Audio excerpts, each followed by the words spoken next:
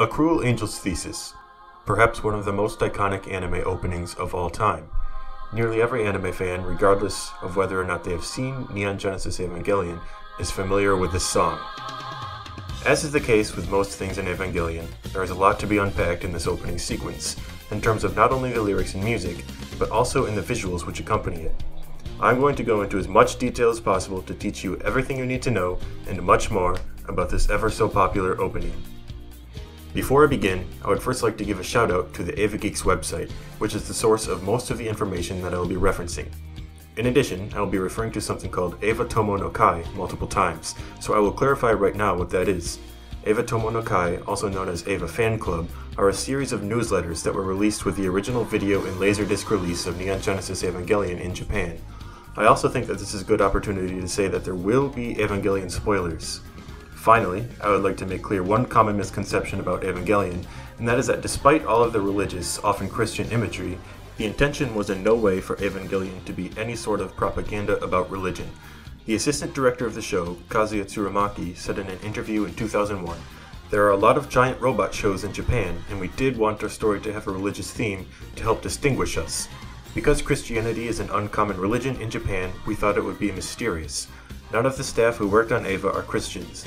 There is no actual Christian meaning to the show, we just thought the visual symbols of Christianity looked cool. If we had known the show would get distributed in the US and Europe, we might have rethought that choice." It is also important to note that all of my and everyone's analysis and theories about the imagery and symbolism is to be taken with a grain of salt, as Anno made it very clear in interviews that religious and philosophical references were used for the specific purpose of looking cool and to make Anno and company appear intelligent. Now, without further ado, let's dive into some fun facts about the production of this opening. According to the booklet released alongside the soundtrack album Refrain of Evangelion, Hideaki Anno, the director of the series, wished for the opening theme to be from Alexander Borodin's work Polovtsian Dances. The opera from which this work comes, Prince Igor, was left unfinished due to the composer's death in 1887. However, a performing version of the work was prepared by Nikolai Rimsky-Korsakov and Alexander Glazunov in 1890. The reason that this piece was not used as the opening theme for the show was because the TV station, TV Tokyo, expressed a concern that the classical piece would confuse viewers as it would be unclear for the starting of a TV anime show. The lyricist for the song, Oikawa Neko, wrote the famous lyrics in 2 hours after looking through the idea proposal for the show and viewing unfinished footage of the first 2 episodes of the show on fast forward. Because of this, most of the analysis that I will be doing will be of the visuals rather than the lyrics. The inspiration for the title of the song came from the manga A Cruel God Reigns, and she was told by the producer to ensure that the wording sounded sophisticated and philosophical. In the original version of the song, there was a male chorus, but Anno requested it be removed to emphasize maternal affection, also according to the aforementioned booklet. Interestingly, while production of episode 1 of the show was completed by April 1995 and episode 2 in May, the opening and ending sequences were not finalized until September. This might explain the apparent lack of Asuka appearances in the opening, who only shows up a total of 2 times during the sequence, compared to 13 appearances from Eva Unit 1, 12 from Shinji, 9 from Misato, 8 from Rei, 5 from Gendo, and 4 from Ritsuko. I'm now going to move into a closer analysis of each cut from the opening, as well as the accompanying lyrics. I will be using Miyuki Takayama's translation of the lyrics, which is regarded as a good and accurate translation. According to Takayama, when ADV, which is ADV Films, who are responsible for the first dub of Evangelion, translated this song, they decided to change the words so that the English translation could be sung to the beat of the original song, commonly known as dub titling. But in the process of changing the translation to fit the beat of the song, they had to take rather big liberties with it until their translation was no longer correct. This very first cut, the first we see of Neon Genesis Evangelion, was described in the storyboards as representing the beginning of the universe. It also has a similar appearance to a drop of water falling into a larger pool. The universe of Evangelion begins with this iconic shot, representing the birth of a grand story while also remaining humble in its imagery of being but a small drop of the ocean. The lyrics begin here.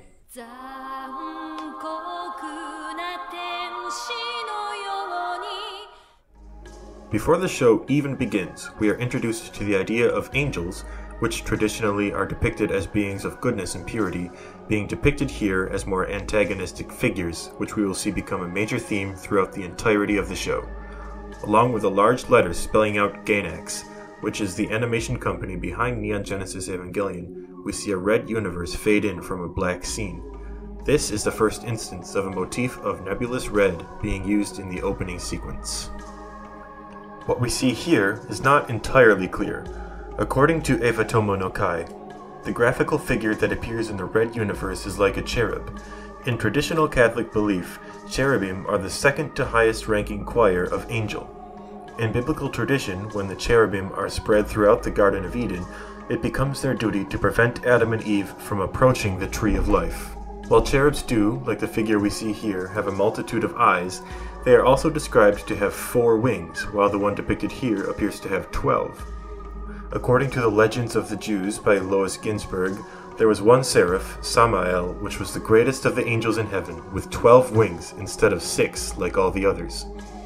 The face in the center of this figure resembles that of Sakiel from the TV series, and also shows up a few other places later on in the show, including on Gagiel and on Evangelion Unit 1. Here, we have a transition using a star field with a glowing center, which, according to many Evangelion speculators, is representative of a connection being made between the Eva's soul and its pilots. Next, we have a depiction of the Sephirotic Tree of Life, from Utriusque Cosmi Majoris Scilicet et Minoris Metaphysica Physica atque Technica Historia by Robert Flood. The lyrics continue.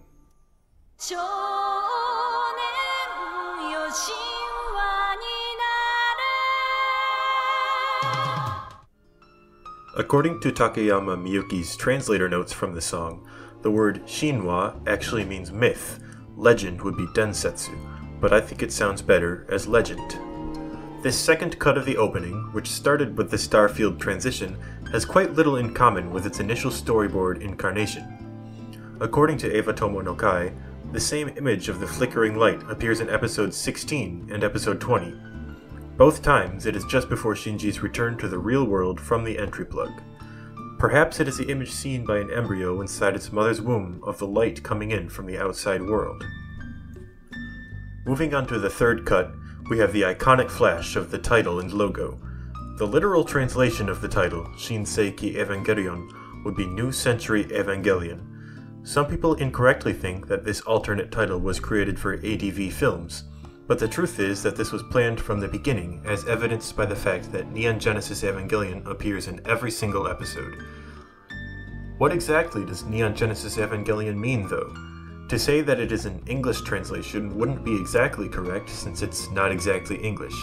Neon is a form of the Greek word neos, meaning new, and Genesis means a birth, or an origin. Evangelion comes from the classical Greek word euangelion, which means a reward for bringing of good news, or the good news itself. This term is further derived from euangelos, which combines the prefix eu, meaning good, and angelos, meaning messenger. Nowadays, this translation of good news has become heavily associated with the Christian gospel, which is why sometimes Evangelion is simply translated as gospel. All this is to say that the most literal translation of Neon Genesis Evangelion would be New Birth Gospel, which is not exactly as catchy as the title we all know and love.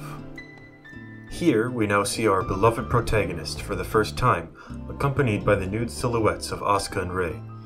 What's interesting to note here is that despite being depicted nude, Asuka still has the Eva Sync clips on her head, which we will also see in episode 22. The lyrics continue.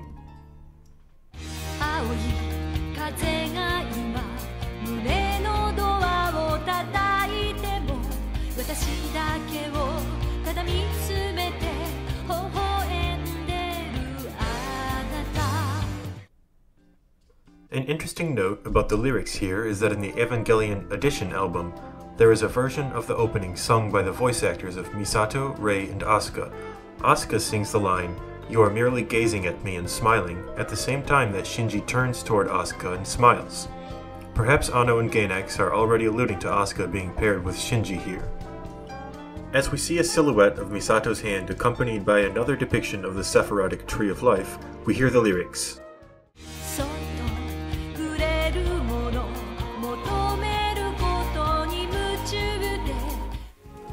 The lyrics here are often associated with Misato, who we will see many times throughout the series is very intent on seeking out this gentle touch. As we now see more of Misato's figure, as well as her face as it turns up to look at us, the lyrics go on.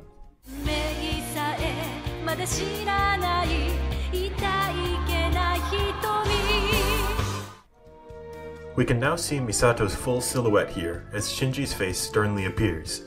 It's interesting to note that she is, similar to Asuka and Rei previously, portrayed nude. Perhaps this is because they're trying to depict them in their truest human form, something for which nudity is often a symbol. It could be a symbol of broken barriers, or AT fields, that we will see throughout the show. Otherwise, perhaps it's simply trying to show us the sexual way in which Shinji often views these characters. Now, in contrast to what we have seen so far, Rei is depicted wearing her school uniform. With the way that Shinji and Rei are positioned, the impression is given that Shinji is looking at Rei through a window, which could symbolize the distance that is put between the two characters. Rei is almost unreachable, despite being in direct view. At the time that the frame quickly shifts up to a close-up of Rei's eye is when we hear the vocalist mention the innocent eyes. An interesting point is made by Yoshiyuki Sadamoto, the illustrator and writer of the Evangelion manga, as well as the character designer for the TV show. In an interview in the second volume of the manga, he says, "There were two things that went into the decision to make her eyes red. One is the fact that she didn't have enough outstanding features, and the second is from a business standpoint. The makers of the game wanted her differentiated from the other characters, but personally, I think it turned out to have a great effect. She's so quiet you can only tell her character from her gaze and her facial expressions, so she leaves the impression of having a strong stare." Here we now see an entry plug being inserted. The shot cuts to the interior plate of the entry plug, showing us the date 2014. While we know that the story of Neon Genesis Evangelion takes place in 2015, this is the first of many date references throughout the show. Now we see the entry plug internal time counter. It's important to note here that English is usually considered to be the universal language of science, which is why many of the instruments used at NERV are in both English and Japanese. In addition, the markings on all of the Evangelion units, be they from Germany, China, or the US, are all in English. Next, we see Shinji's head pushing against the lever inside his Evangelion. The monitor display, here shown from a very strange angle, a trademark of Anno's, flashes from red to green. This is one of the countless times that Anno's directing style comes through very clearly in the show. The classic pan up of Shinji in his pilot's seat, cutting to him raising his head up. The lyrics are,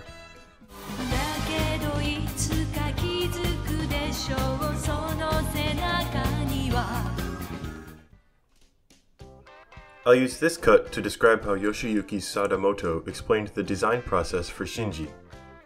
Finally, I tried for a look where you could see the forehead through his bangs, shorter hair, the look of a boyish young girl. Speaking in concrete terms, his eyes are a girl's eyes. I drew them exactly as I drew Nadia's eyes. He's a male Nadia, just as if I had given Nadia a masculine makeover. Lengthen the eyelashes and change the hairstyle, and you have Nadia. Sadamoto is of course talking about Nadia from Fushigi no Umi no Nadia, or Nadia the Secret of Blue Water, which is another show by Gainax and Anno that Sadamoto did the design for. Now we finally see Eva Unit 1, slowly raising her face. It's a pretty epic introduction to the figure, with a silhouetted background, with a bright, lit-up eye giving it an ominous presence. Now we get to the fun part of this, the very fast flashing images, cutting between all sorts of shots of characters and scenes. Many of the images that are shown during this sequence are actually some of the only images that Gainax had allowed fan websites to use for free. Starting off this rapid-fire collage is Gendo, classically with his head lowered and his hand raised up to his glasses menacingly. Next up is Misato, with her very serious expression. The next couple of shots are all of the characters' faces in the center of the frame, making for an interesting experience of seeing the characters' faces in rapid succession in the exact same spot. Misato is followed then by Ritsuko and Rei. The lyrics during this part are,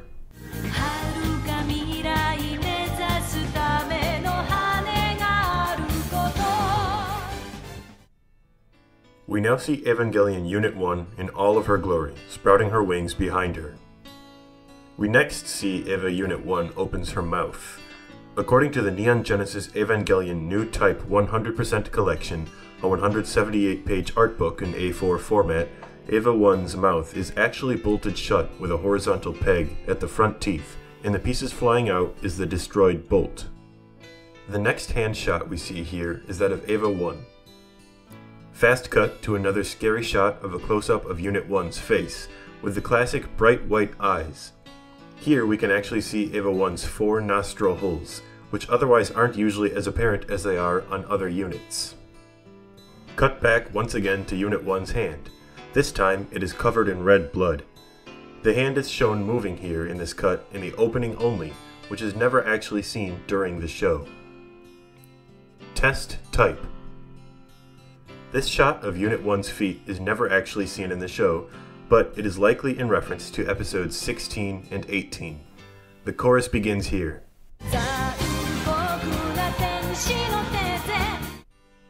The word Thesis here is the Japanese spelling or pronunciation of Thesis, which is German for thesis. Eva 01. In Japanese, Unit 1 is just known as Shogoki, which translates more accurately to something like first unit, but Ano doesn't always translate literally into English, as we have seen many times already. This very cool shot of Unit 1 turning around is taken from cut 266 in episode 2. However, according to the original storyboard plans, this was supposed to be 260 instead.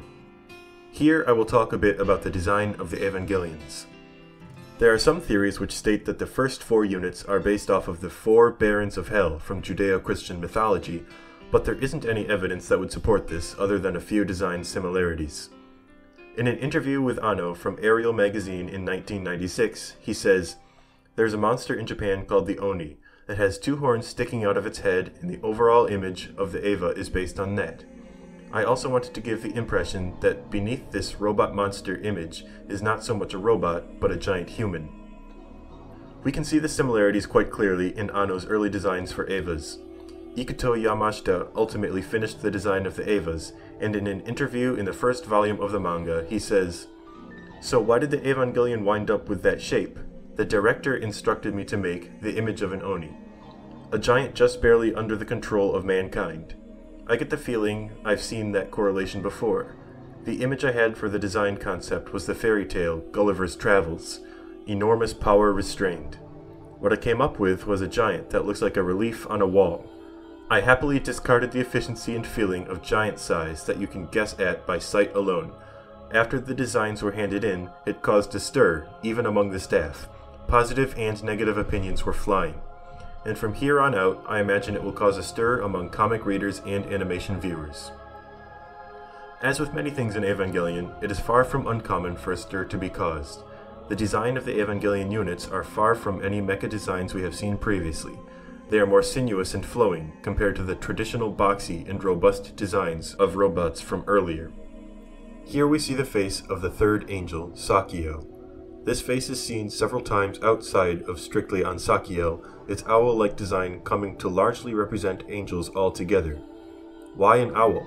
Well, of course everything in Evangelion is speculation, but there are instances of angels being described like owls in religious texts. In Isaiah 34 verse 14 in the Bible, the word Lilith is often translated as screech owl or nocturnal animal that inhabits desolate places.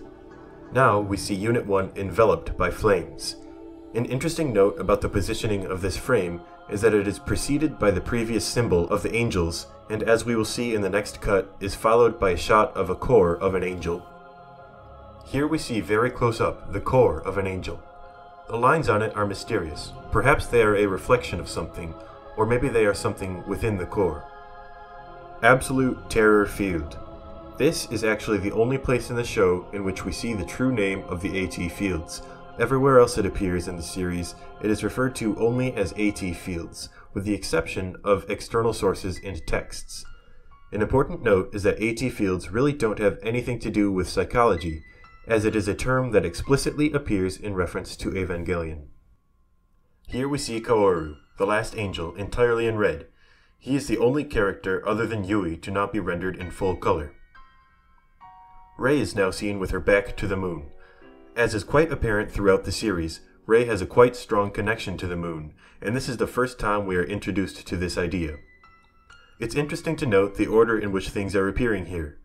Rei and Kaoru are shown in succession, following a bunch of angelic symbols, and are followed by angels. Quite interesting. The Japanese term that is used for angels is shito, which means more literally apostle or disciple. The word tenshi, which I'm sure you recognize from the opening lines of the opening song, would be the closer word to the English word angel. This is another example of Anno choosing an interesting translation. We are now introduced to a panoramic view of Tokyo 3, followed by the name of the city. In Japanese, the city is actually called Daisan Shin Tokyo Shi, which actually translates to Third New Tokyo City. In their Platinum subtitles, which is one of the 3 subtitle official releases that ADV Films put out, along with VHS and Perfect Collection, they actually changed Tokyo 3 to New Tokyo 3. The next lyrics are,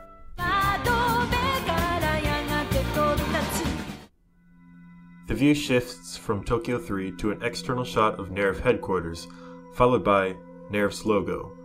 NERV is actually the German word for nerve. The end of Evangelion theatrical program says about the logo, the figure is half of a fig leaf. It hardly needs to be said that the fig leaf symbolizes the original sin entangling Adam and Eve and brings to mind the humans who ate of the fruit of wisdom. Why half? It might be in reference to how the angels and humanity each represent one half of the whole, humans as the fruit of wisdom, with angels as the fruit of life. The quote underneath it, God's in his heaven, all's right with the world, comes from a poem by Robert Browning entitled Pippa's Song. The specific passage goes like this. The years at the spring, and days at the morn, mornings at 7, the hillsides dew-pearled, the larks on the wing, the snails on the thorn, God's in his heaven, all's right with the world. Now begins the portion of the opening where characters' faces are shown on opposite sides of the frame, unlike before where they were all in the center. Fuyutsuki is the first we see here on the left side. Here we see a black and white map of Tokyo 3, represented by the squares on the western side along with the surrounding area. The next character we see, now on the right side of the screen, is Hyuga, followed by Aoba. Now we see Maya in the center of the frame. Interesting that she ended up in the center here, considering how much more popular she was with a lot of the fanbase compared to other characters who had the same or less screen time than she did. Perhaps Gainax knew what they were doing, and that's why she's in the center here. This is now the inside of NERV's HQ center. This specific shot is from a panning shot of the tactical command room that is used many times throughout the series. Technically, according to drawings from production, Command Center is actually only the top tier of this place, while the entire thing is referred to as the Command Tower. It is apparent here, through the resemblance to World War II era battleships, how Anno is a big fan of these types of naval vessels. Now back to the characters being shown on the side, we see Kaji, followed by Ritsuko. The next symbol we see is the crest of Seele. This symbol is also found on Lilith's mask, though it is never made apparent why. The 7 eyes on it could be a reference to the 7 eyes of God, which are mentioned in Zechariah 3 verse 9 and Revelation 5 verse 6 in the Bible. The triangle is a shape that is often used to represent God due to its importance in the Holy Trinity, Father, Son, and Holy Spirit. Similarly to the symbol for NERV, this crest is also cut in half, though here both sides are included. It's not clear why the crest is depicted in this rainbow color scheme. This version of the symbol is a bit different from what we see in the storyboards, where the organization it is said to represent is called Essene, rather than Seele. Essene has a bit more specific religious undertones to it. According to an article on crystallinks.com, the Essene Brotherhood had its inception at the time of Melchizedek, the great spiritual master who lived on this planet around 1973 BC and was the incarnation of Jesus. The development of the Essene Brotherhood over the next 2,000 years is embodied in the development of the Jewish religion. The Essenes were a Jewish sect representing an esoteric aspect of Judaism or Jewish mysticism. The Jewish mystics studied the Kabbalah, which taught belief in reincarnation, astrology, channeling, prophecy, soul travel, psychic development, and angels, and which organized itself around the Tree of Life. In addition to this, the Essenes are who are most often credited with the creation of the Dead Sea Scrolls. Gendo is shown once again, this time with a smug smile, again with his head tilted slightly forward. Now we see Chairman Kyo. Originally in the storyboards, this was going to be a side profile shot of Gendo. This is the front cover of the Human Instrumentality Project 17th Interim Report. The translation of what is shown here is Top Secret, Human Instrumentality Project, International Alliance Supreme Executive Council, 17th Interim Report, Human Instrumentality Committee, 2015 Business Plan Outline, Summary. Another shot of Gendo, this time in his younger years. While unconfirmed, there are rumors that the cut showing a young Ikari Gendo during the opening credits is based on a similar shot of Stracker, the commander of Shadow in the UFO TV series. While this could be the case, it is quite vague and hard to find anything that could be an exact parallel. This sketchy art style that we see here is often used to portray characters in the past. Now we see an embryonic cut of Adam. Interesting that it is in between two shots of Gendo. Next is this extremely iconic shot of Gendo's smile, nearly hidden by his gloved hands in front of his face. Here is Evangelion Unit 0, otherwise known in Japanese as Seirogouki. The lyrics continue.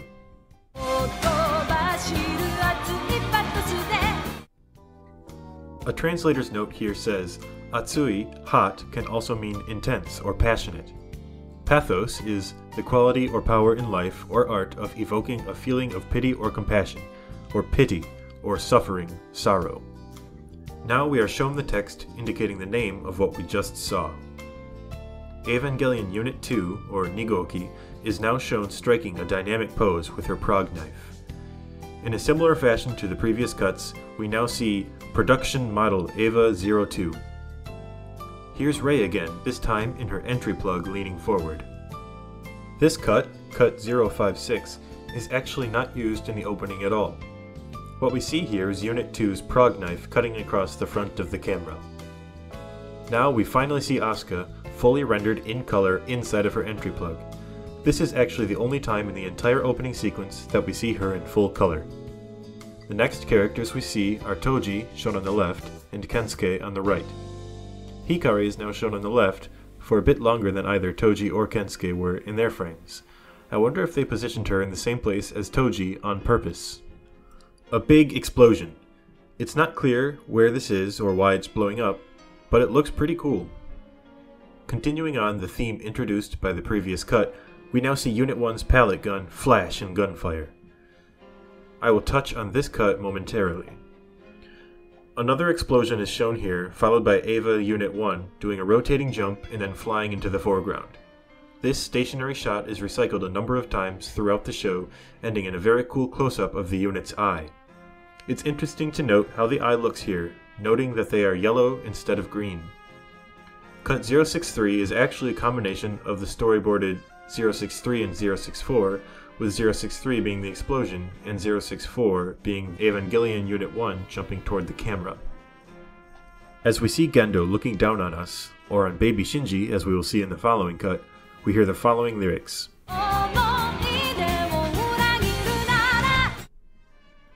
Following the previous shot of Gendo disapprovingly looking at us, we now see a crying baby Shinji shown from above. Here we see Misato sideways, nude from the waist up. This could be a depiction of her as she sees herself, lonely and fragile, or it could be from Shinji's point of view as a woman whom he physically longs for. I think that it is more of the former, considering the way that she is covering the area on her chest where her scar is, likely a symbol of her trying to conceal some of her deeper scars. Not only that, but we will also see in the following cuts, the next few images have much to do with the second impact where she received her physical scar. Here we see Misato's pendant. Compositionally, this frame is drawing the viewer's eye to the center where the cross is, with the light versus dark contrast further drawing your attention. We see virtual symmetry here made up with the zipper on the left being contrasted by her hair on the right. Here we see the word second impact, colored in red as opposed to almost all the other text, which is in white. Here the giant of light is shown turning around. This shot of Adam recurs many times in the series, and gives us a pretty good hint as to the true nature of the Evangelions. It's interesting that it is shown with the shoulder bindings, since we know that those are not organic and were added to the units by Nerv.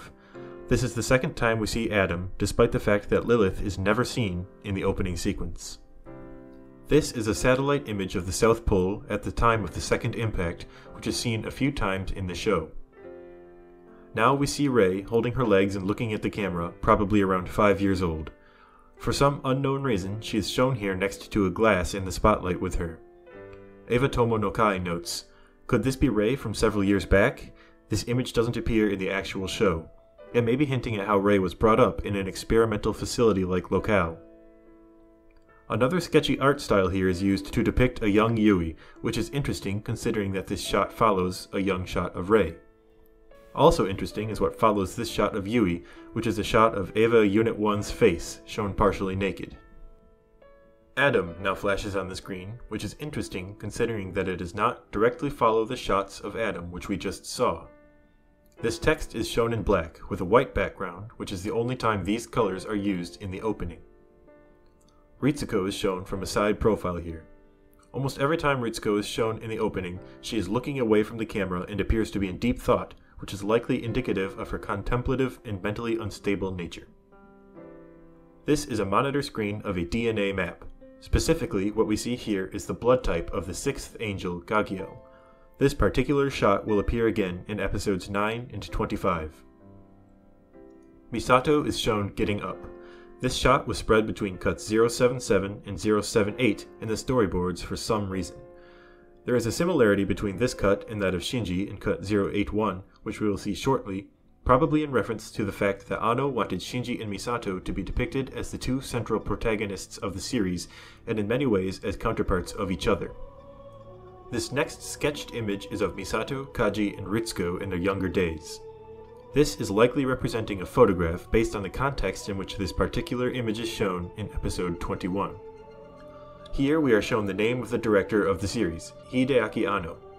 In ADV's pre-platinum releases, the kanji are simply painted out and replaced with the English credits. Then we see Eva Unit 1 spreading her arms with Shinji overlapping on top. While Unit 1 stays stationary in this shot, Shinji is shown being propelled forward, perhaps indicating that he is being expelled from the Evangelion. Stylistically, this shot is very similar to cut 010, and it could also be seen as a continuation of cut 017, but this time without the majestic wings. We hear the lyrics during this cut.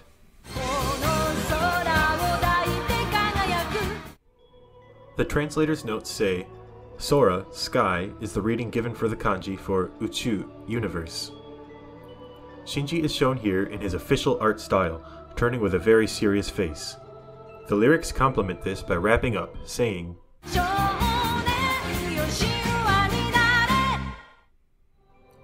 Shinji is seen shouting in profile, likely shouting his trademark phrase, I can't do it. Shinji is now seen trying to avoid a bright light, similar to shots we will see in episodes 1 and 19. Now here is a very rare sight, Shinji with a genuine smile on his face. It almost makes you think that Shinji might be an optimistic character. And here is the final cut from the opening. Enigmatic characters shown in a close-up of a page from the Dead Sea Scrolls possessed by Sele. According to the storyboard, these markings are supposed to represent angelic script. There is a real script known as the angelic script, or as the celestial alphabet, and while these characters bear some resemblance to this alphabet, they do not match anything specifically. Well, that's it.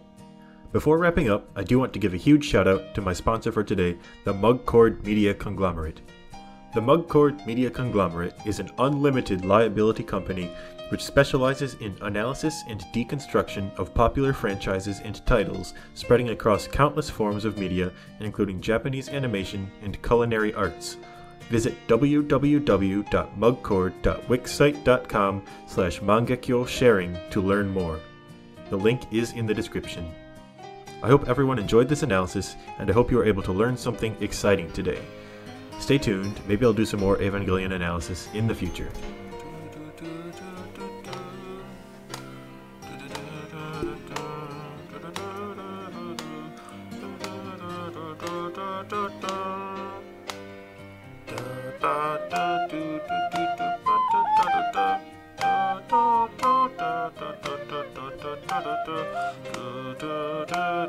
Da